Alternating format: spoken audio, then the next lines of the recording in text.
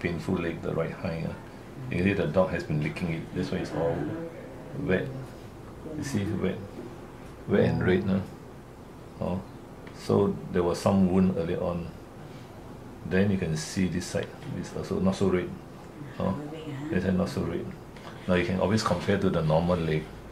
Normal leg, you can see the interdigital space very white. You see there? Compared to the other one. The other one is red. This is a D4 and D5. So we compare. In fact, we look at here. It's very white, so there's no problem. Do you clean the paws after walking? Does it go down? My mom wipe with white cloth every day. Then we look below. I see. It shows that your mom didn't not able to clean up because it's very it's all a bit red. Now the problem one is here. The D4 and D5. You can see there's some fluid, some like liquid coming out there. It's very shining. This is due to the dog biting here. So this is the problem. So by right, the owner should cut all the hair. You can cut now. Use a scissor and slowly cut. Okay.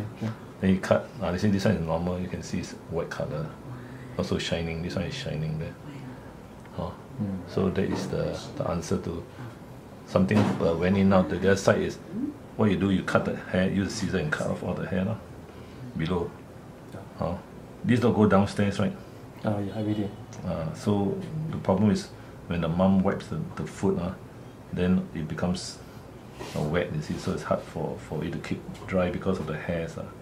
So you cut. Normally we cut all the hair, but it looks ugly there. Okay.